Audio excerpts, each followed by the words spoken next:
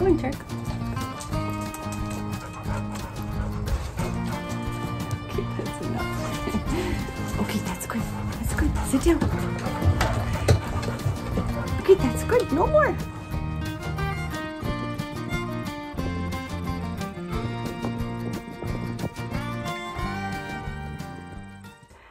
Hi everyone, welcome back to my channel. If you're new here, I'm Tammy Bashore. I'm a wife to professional outdoorsmen, mother to 2 human babies and 2 fur babies, and lover of all things outdoors. I am here to help you navigate happily cohabitating with German Shorthaired Pointers, as well as sharing our outdoor adventures with you all along the way. So today I want to do part 1 of a 2-part series. I want to talk about a question that I get quite a bit, which is, when should I get a second German Shorthair? How are you supposed to know when it's right time to get 2? So in part 1, I'm going to focus on the challenges of owning 2 German Shorthaired Pointers. Part 2 will be the positives, but I want to start with the challenges because I don't want to sugarcoat and make it sound like I'm sugarcoating having 2 dogs. 2 dogs is hard.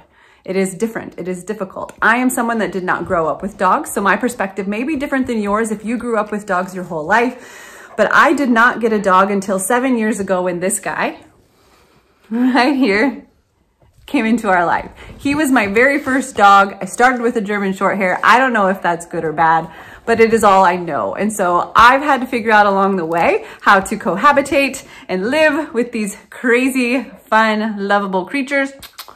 But I wanted to share my knowledge with all of you who may be in the same position I am, trying to navigate whether or not 2 is better than 1. Obviously, I have 2 German Shorthairs. I love them both very much. Berkeley is right over there. He's so cute. And Bentley is right here at my legs here. You can't really see him down here. But I have 2 German Shorthairs. Now, they are cute. You've ever seen German Shorthaired puppies? I will throw up a couple photos of these 2, and they were puppies here, but they are so adorable. They're squishy little bellies, they're soft ears. If you've ever felt a German Shorthair ear, you know that they are velvet and you fall in love instantly. If I didn't know better, I would probably own a dozen of them because the puppies are so cute. But there are challenges. 2 is not easier than 1, 2 is not better than 1, 2 is different than 1. And so I want to talk through some of the challenges that I have found through the years, and maybe even talk about whether or not I would do it again. We'll see. So first thing is you now have twice of everything. So when it comes to planning monetarily, you have to buy twice as much food, so make sure that's in your budget. You have twice as many vet visits, make sure that's in your budget. If you ever kennel them, you're paying for 2 instead of 1 when you kennel them. So the costs can become overwhelming. So you want to make sure that you are prepared to handle the cost of 2 dogs and make sure that that doesn't slip your mind that obviously you do have to pay for both of them.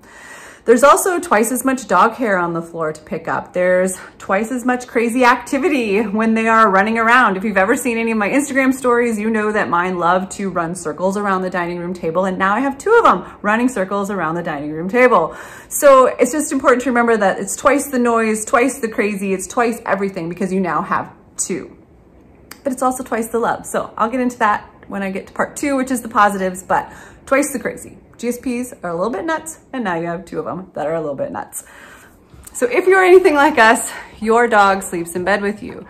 Well, it's fine when there's 1, but when there's 2, it takes up a little bit more space.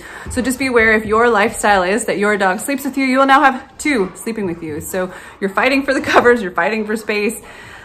In my opinion, German Shorthairs like to be close to you. So if you try to move to get a little bit of space, they just move closer, and before you know it, you're both rolling off the side of the bed. Maybe that's just my experience, but 2 German Shorthairs in our bed is a lot, but that's our lifestyle. Something to think about if your dog also sleeps with you. Do you want 2 of them sleeping with you?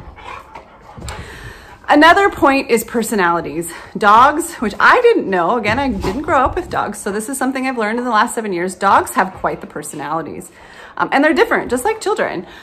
So my first dog, he was neurotic. He's a little bit crazy, very high energy. He doesn't sit still. He's a badass hunter, but he's not, he'll cuddle when he wants to, but he doesn't need a ton of affection. He does demand being pet. He does demand certain things. He doesn't shed much. He's just different. So I don't know if I just thought they would be the same. I assumed that that's just the way German Shorthairs were. Again, I had nothing to base it off of. So when I got a second, I assumed they would be the same, and that is not true. So our second one, Berkeley, who is 4 years old, he requires a lot of physical touch and a lot of attention. He must be near you, touching you, loving you, and you have to do the same to him when he is with you. Now, he is also one that can be outside, be by himself, and it doesn't bother him, whereas my older one, he at least has to be in the room with us where we are, but he doesn't require the same physical attention. My second one also sheds a lot. So with my first one, I hardly ever had to vacuum, wash floors. In fact, I just thought German Shorthairs didn't shed. And then I got my second one, and that is a lie. German Shorthairs shed a lot, and he sheds a lot. And so that was something that you'll want to think about as well. Just know that your second one may not be exactly like your first one, even if you get them from the same bloodline. Mine come from the same bloodline. My older one is the uncle to the younger one. So they are related, but they are very different. Again, just like children. So if you're a mom like me, just know that your dogs are going to be different, just like your kids are very different. So as you guys know, I do like to hike with my dogs. Now, most of the hiking we do is in the winter, and I do that because I like them to be off leash. These types of dogs like to run really fast. So I do that off leash. I've talked about that before. So in the summers, like now, we don't do a lot of hiking, which is why my videos typically don't include us out, because we just don't do it. But something that I want you to think about is it is harder to keep track of two when you are hiking. When it's one, I can keep track, keep my eye on him wherever he's going, but my two will often go different directions. Again, they're very different personalities and how they do things. And so they will challenge me in how I keep track of them. So just know that you have to really pay attention when you're hiking when there's two of them to make sure you know where they are at all times. Next was something I guess I didn't really anticipate, is a larger vehicle. I have to now fit 2 kennels in the back. When we travel with our dogs, they travel in kennels because it's the safest space for them versus just roaming free in the car. It's just my opinion. And it keeps them very safe if we were to get into an accident. And so I had to actually get a little bit larger vehicle in order to fit the 2 kennels in the back. I drive a Chevy Traverse, 2 kennels, the intermediate size of Roughland kennels fit perfectly in the back, and so they can travel safely back there. But it is just something you'll want to consider in terms of cost. Will you need to upgrade your vehicle if you want a second dog? Now, lastly is one that hit us pretty hard when we got a second one that I have probably found the most impactful. My dogs are fighting in the background if you hear them. Boys, when we only had Bentley, this guy right here, he would come with us everywhere. He would stay in hotels with us. He would get to go boating with us.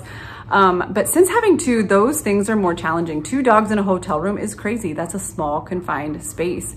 Having to take care of 2 of them in there and keep them from not ruining the entire place was challenging. And so we've opted often not to take them with us on many of the travels that Bentley used to come with us on.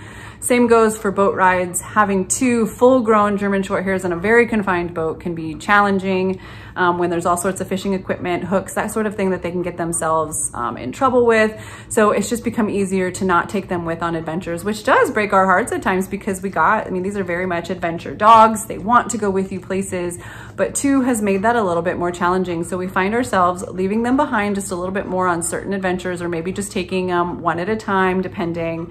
But that's just something to think about. If you are a family that travels often, what will you be doing with the 2 dogs when you are gone? Do you have someone that can care for them? Do you have a place that you can take them? Will they come with you? And what are the realities of them coming with you? Because it does pose a challenge with 2. 1 is much easier to travel with. 2 just poses separate challenges that you'll just want to prepare yourself for should you decide to get that second dog. So hopefully these tips have helped you figure out and navigate whether or not 2 dogs or 2 German Shorthairs is right for you. It's definitely challenging at times, worth it at times. You just kind of have to ride that roller coaster and hope that the highs are much higher than the lows. So hopefully this helps you. Good luck in your selection of whether or not you decide to get another family friend. I hope you figure out what's right for you. Thanks for watching.